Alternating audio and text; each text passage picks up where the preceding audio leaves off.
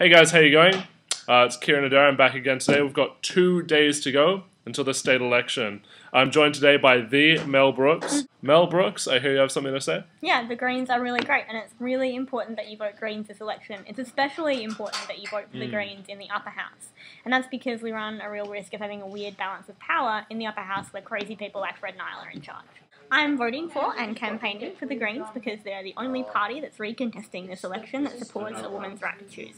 And in the new upper house and with the new government, we think that that's a really important right that's going to be under threat.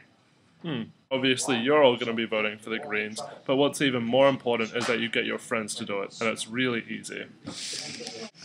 Hey, Bron, you should vote for the Greens. Okay. That easy.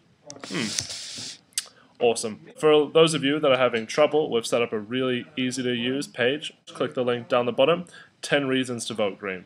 Again, it's really important that you get out to your friends and family, everyone that you know, and tell them to vote Green this Saturday, because you're the best political endorsement that we can have. I'm Mel Brooks, and I endorse the Greens. See you guys later.